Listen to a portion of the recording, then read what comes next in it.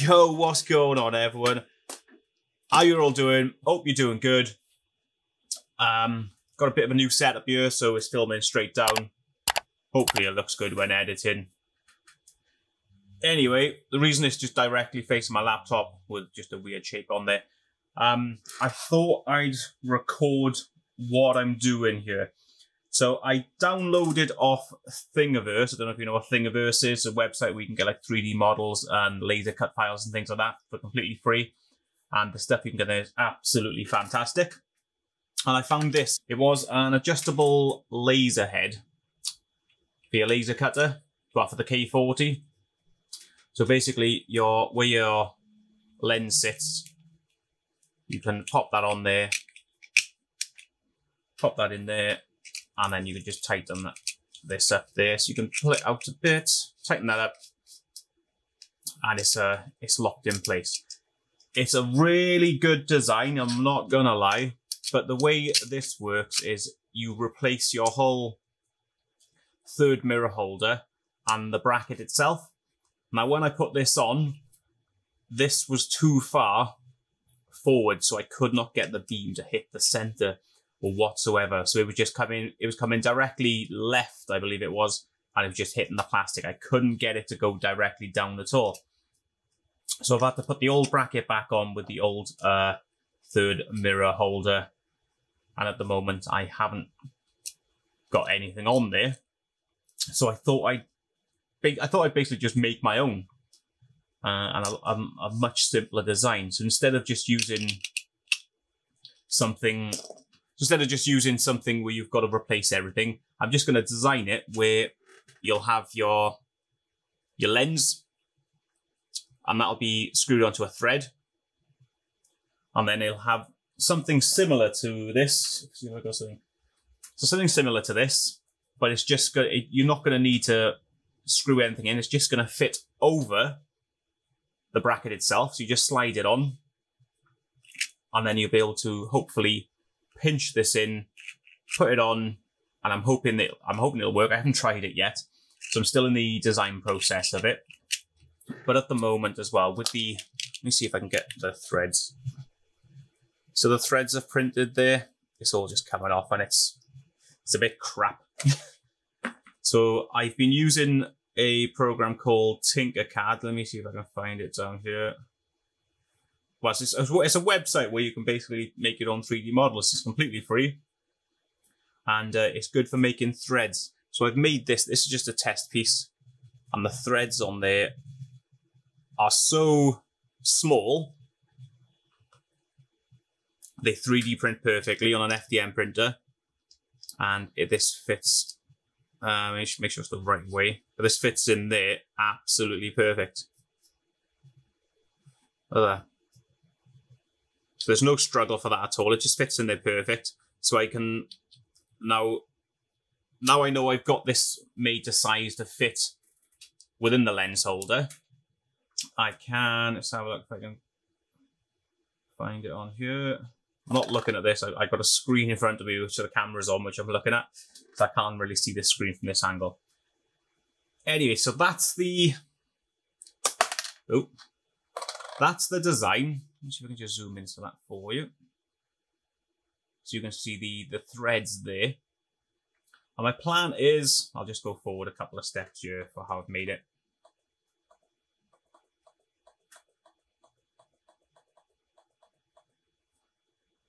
I would preferably rather do this on my other computer, but my laptop, which I use to connect to my printer and my laser cutter, is down the garage, and my gaming and design computer is in the house, which is too far back.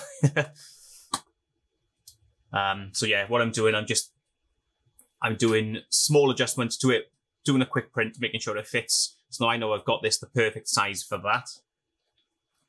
I can make the design changes now I want. So now this is made, so that's just a little bit bigger than the lens. So how it'll work is your lens will fit, where is my lens? Your lens will just sit in there, and then where you just screw this into it, it should hold the lens in place as well. Because the one thing with the design of the one I downloaded I don't think I've got a piece. I think this is it. That hole is so much bigger than the lens. If you move it too much, the lens just comes out of place. So I'm definitely changing that part of the design as well. So it's just a little bit bigger than the lens. So it does hold the lens in place as well. So we've done that.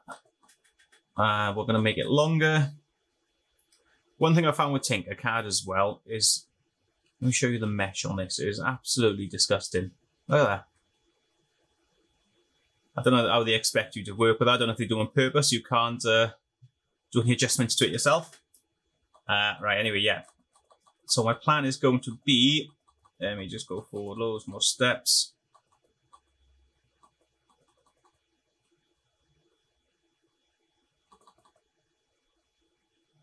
Right, so it's, like I said, it's going to have something similar to this. But instead of having the bolt you need to tighten on it, I'm hoping, I've got to print this and test it. So I'm going to print it with a big gap like that. I'm hoping they're going to be, you know, just a little bit bendy enough. This is a terrible thing to show you because it has broken already. But I'm hoping I can squeeze it in just a little bit enough. So when you slide it up, it opens back up. And obviously it just sits in place. That's my plan.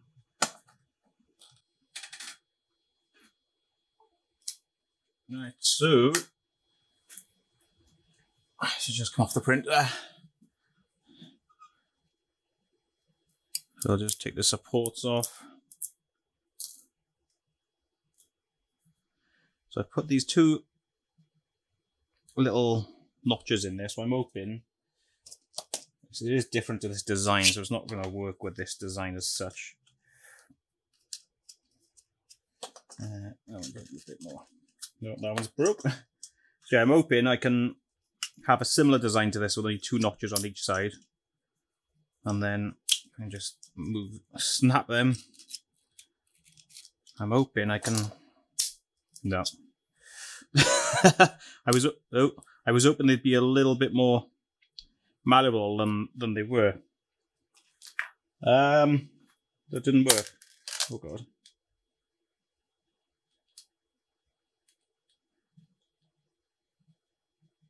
Right, so that didn't work. Let me just make sure this bit works though.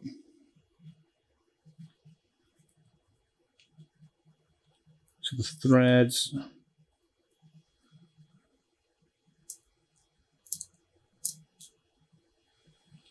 Thread works fine, but it doesn't screw all the way, I don't think. Ah, there we go. We've got a seam on the print there. I don't know if you can see that. Just printed a seam. We didn't really want that there because that's going to affect the thread.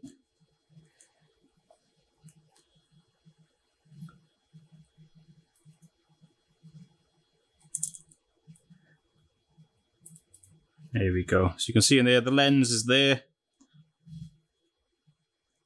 That's threaded on. So that works. I am going to change the approach completely though. I'm going to have the part as a single tube. I'm going to have that as another tube with a small hole on the side so we can fit. Probably going to be a bit smaller than this one. So we can fit just a bolt in there and then we can tighten that up. We can align the lens to how far we need it from our piece and then we can tighten this up. So I think that's what I'm going to have to do. I was just printing in PLA, see, and I don't think PLA is soft enough for it to slightly bend.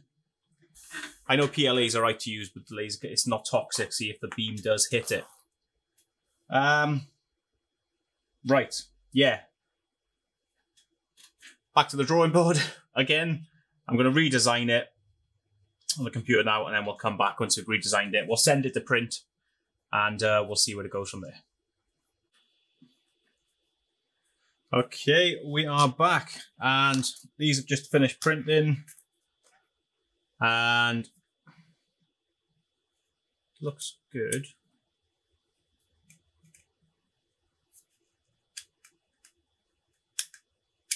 Right, it looks like my sizes are off slightly with this one. I'm not sure how.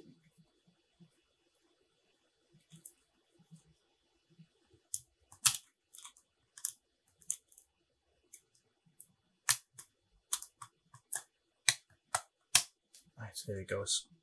It's in there, but it's tight, but it's fine. I can reprint that one bit. So that fits on there.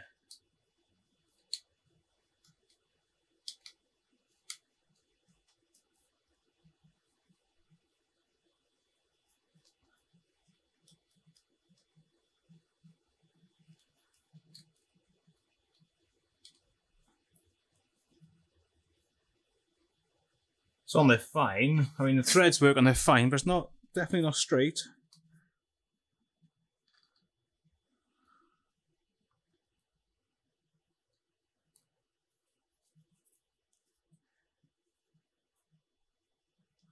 Right, that's fine on there. Now I'll need to check on the actual cutter if this bit fits. Alright, it's a bit dark over here, but this fits on there perfect. But I don't like how long it is, so now I'm going to make that shorter. Yeah, I'll probably half the size of that. And I'll probably make the outer bit thinner because it's quite thick. But yeah, that's perfect. The threads are absolutely perfect on it. I'll take that. So everything fits perfectly. The threads work exactly how they're supposed to. Yeah, the only thing is that doesn't fit in there so well. So I think I'm going to make this thinner. The outer diameter is going to be thinner on this one. And I'm going to make the outer diameter thinner on this one as well, because that is a little bit thick up there. I'm going to go back to the drawing board again. And we're definitely going to make it smaller as well. It's definitely too tall. Let's get to that. We'll be back in a jiffy.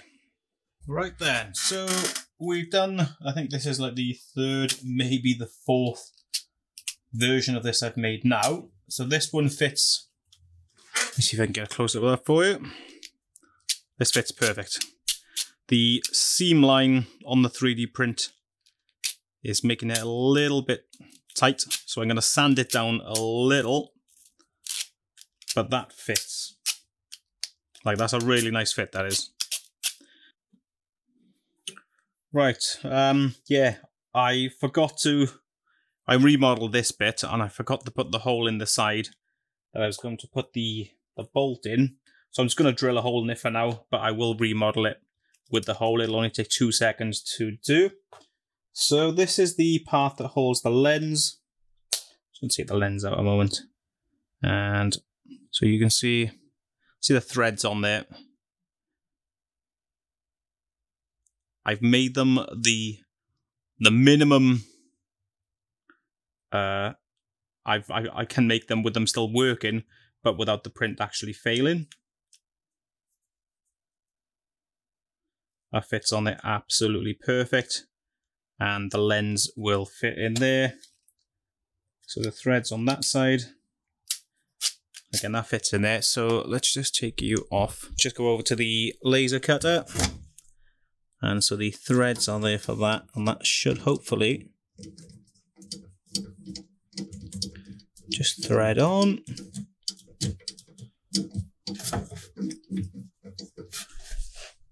Which it has. And then obviously this will be adjustable.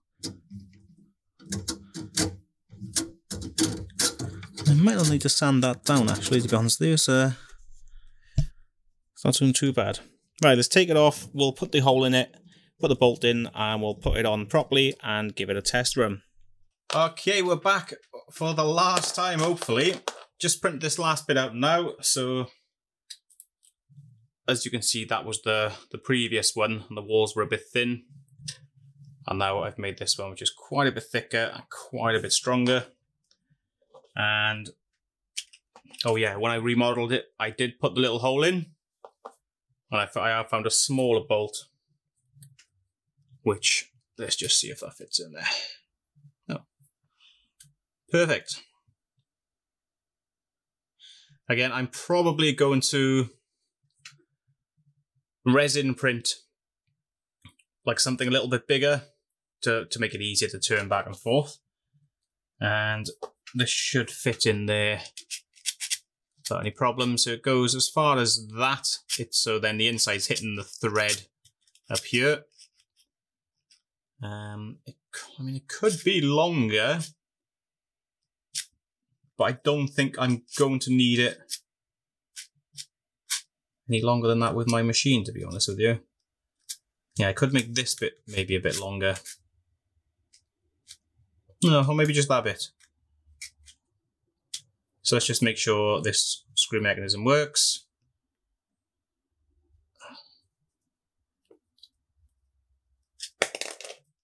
Works really well. Let's pop my lens in. So it goes that way, I believe.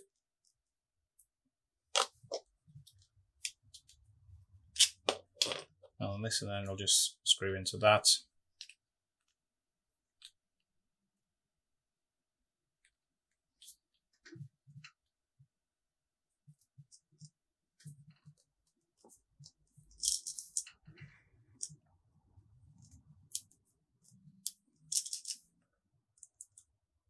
Still a little bit loose in there, but it's not going to come loose while this going back and forth.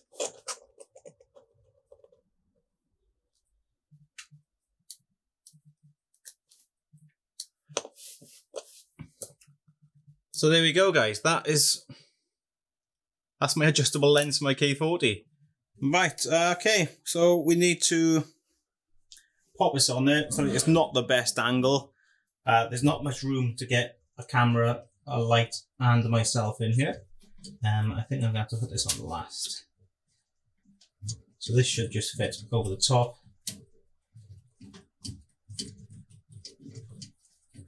The thing is with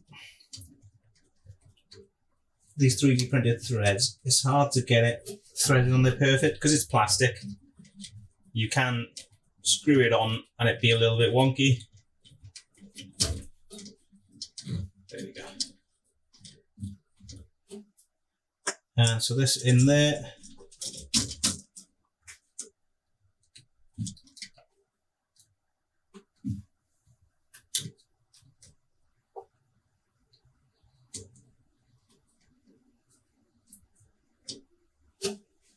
Where's me wood? So a test piece of wood in there. It needs to be this, my little measuring tool, so I can loosen this. So that's actually quite a good little feature there. Say if I put it to the maximum there, I can put my piece of wood underneath, loosen this, it just drops automatically, and I know that straight away that's at the right focal length.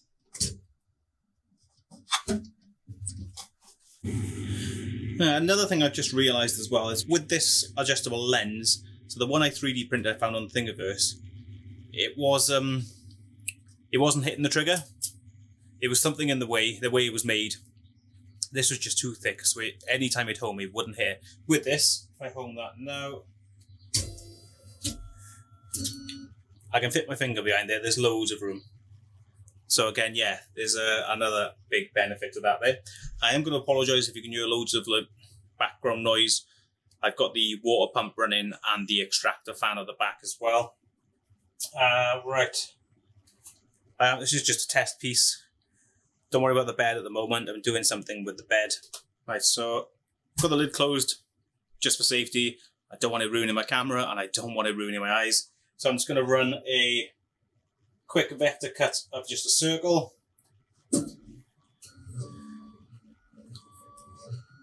I haven't got my air compressor on, but it's a little circle. So if we look at that, perfect, absolutely perfect. Let's go over here. Let me just bring this down a moment.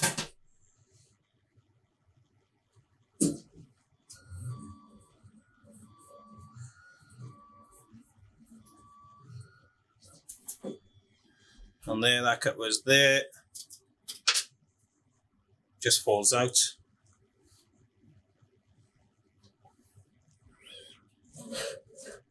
I'll do a bottom left one.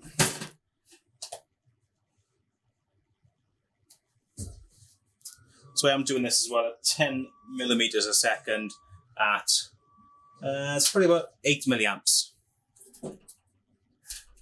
That one fell out straight away. I did up the power from 15 to 16 then. And we'll do one on the bottom right.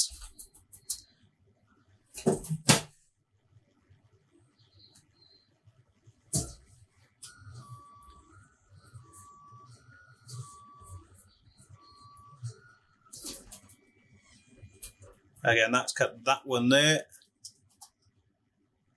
Oh, it hasn't. Oh, yeah, there we go. And it's going to try one in the dead center.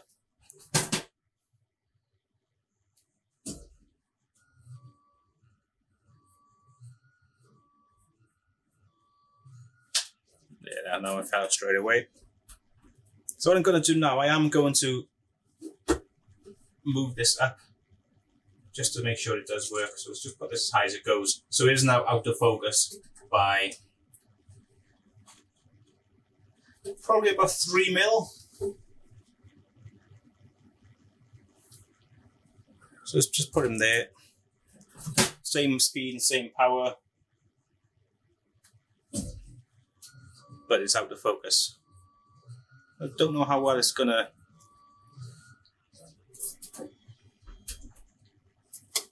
Yeah, there we go. Still cut through fine. So, you know, the best thing about having an adjustable lenses now is obviously you can cut a more variety of different materials and you can actually do the focus length. So instead of having the focus from the top of the lens to the top of the material, so I know this is 3 mil.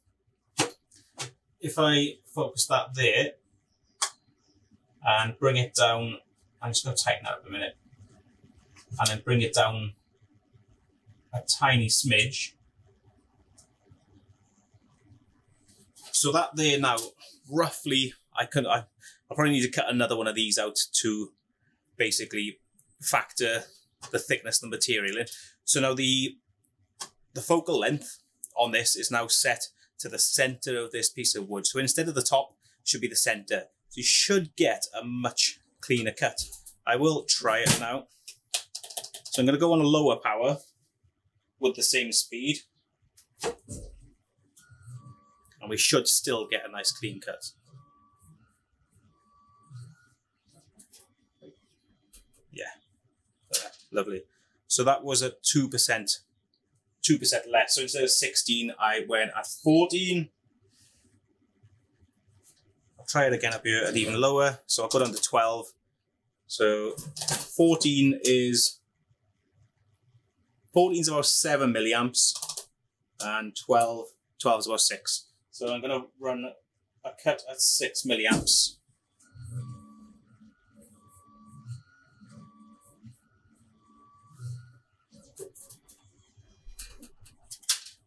Happy days. Last I'm going to go down to 10%, which I'm not sure. 10% is 5 milliamps.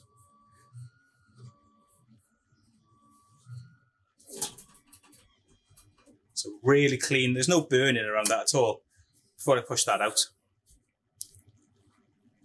I haven't got air assist on this at the moment either. Look how clean that is. Well, that's gone all the way through, as you can see. It's not as good, so I think 10 milliamps, 10% there is probably the minimum I can get away with. And obviously I can go higher power and higher speed. So I'll have a mess around with that, see what works best. But yeah, having an adjustable lens, yeah, it gives you that little bit more control over cutting. So before I had an adjustable lens, and I have cut 10 mil acrylic, but it took quite a few passes to do. But the focal length was set. It was with the old bed. It was probably set to the actual bottom of the material, so it wasn't the best. But like I said, with this, again, absolutely fantastic cuts on you. Apart from the some of the random ones I've done. So I've done that one of these two.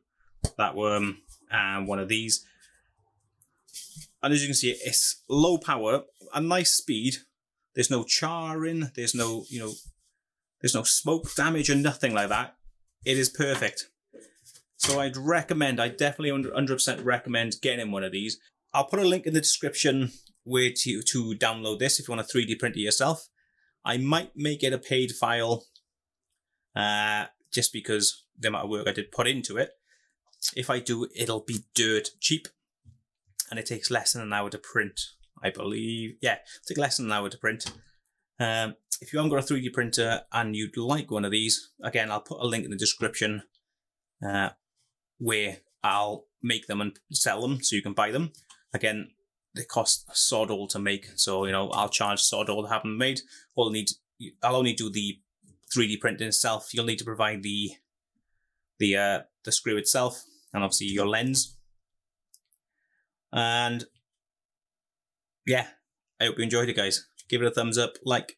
Any questions, put it down in the comments. If you're going to try and model it yourself and you've never modeled before and you've got any questions of what to do, again, put it down in the comments and I'll try and get back to you as soon as I can. And yeah, if you're new here, subscribe. Don't be shy. Big red button down the bottom. It says subscribe in big white writing. Can't miss it. All right then, guys. Again, hope you enjoyed it. We will see you in the next one. All have a good one. Ta-ra.